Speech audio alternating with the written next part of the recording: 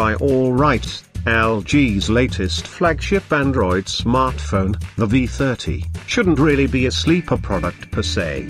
However, with the deafening buzz of both Apple and Samsung's recent product launches, it's probably easy for the mainstream consumer to overlook an LG phone, even if it is one of the top 5 smartphones to hit the market this year and one of the top 3 Android phones on the market right now, in my humble opinion.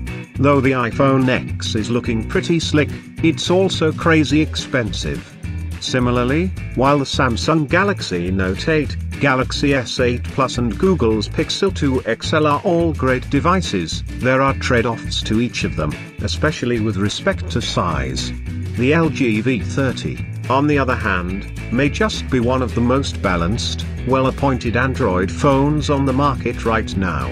It's more mechanically efficient than any Android handset as well, with its 6-inch POLED display squeezing into an ultra-premium, thin and light frame with the thinnest of bezels. That said, LG's OLED display has taken some criticism recently as having color inconsistency issues.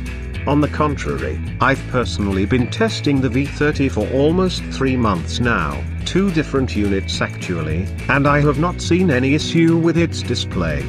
It's dialed a little cooler than Samsung's AMOLED displays, but I actually prefer the V30's setup, as whites seem that much whiter, while it maintains all the contrast and saturation of any OLED display.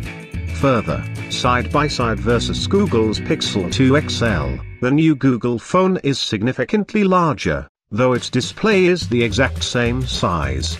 Performance-wise, the LG V30 holds its own just fine, with a Qualcomm Snapdragon 835 SoC and 4GB of RAM under its hood, which is the de facto processing engine of most premium Android phones currently.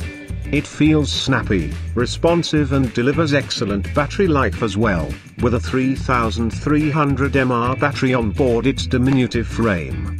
About the only Android phones that offer appreciably better battery life currently, would be the much larger Galaxy Note 8 and the more modestly powered Moto Z2 Play, with its Snapdragon 626 processor that isn't in the same league as the Snapdragon 835.